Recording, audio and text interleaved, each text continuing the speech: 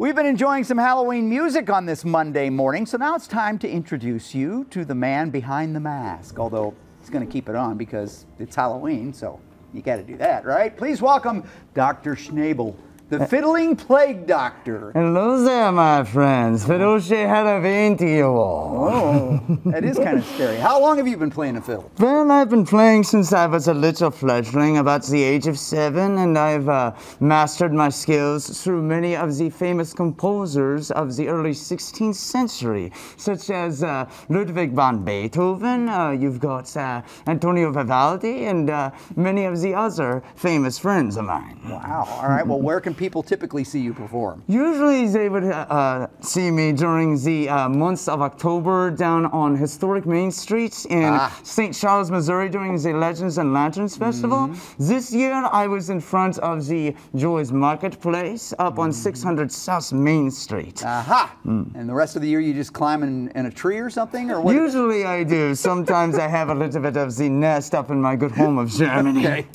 All right. Why do you choose a plague doctor as your costume?